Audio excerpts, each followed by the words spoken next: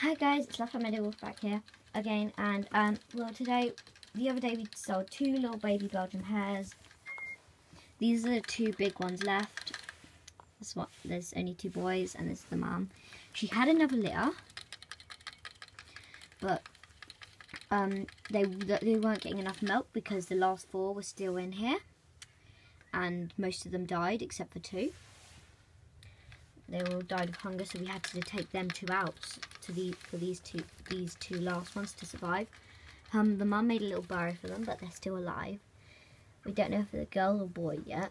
Yep, the big ones are boys, but this one's pretty cute. They only started opening their eyes like 2 days ago. This one's barely opening its eyes, as you can see the size difference. We're gonna put it by his mum, and it's kind of like they go with the brothers and sisters, and they keep each other warm. They're trying to drink, but the mom's like, no. So, oops. There you go. They try to keep near the brothers and sisters. They try to drink milk, but there is none, so they're kind of disappointed. Yeah. Yeah. These 2 boys left. We're looking for people to buy these 2.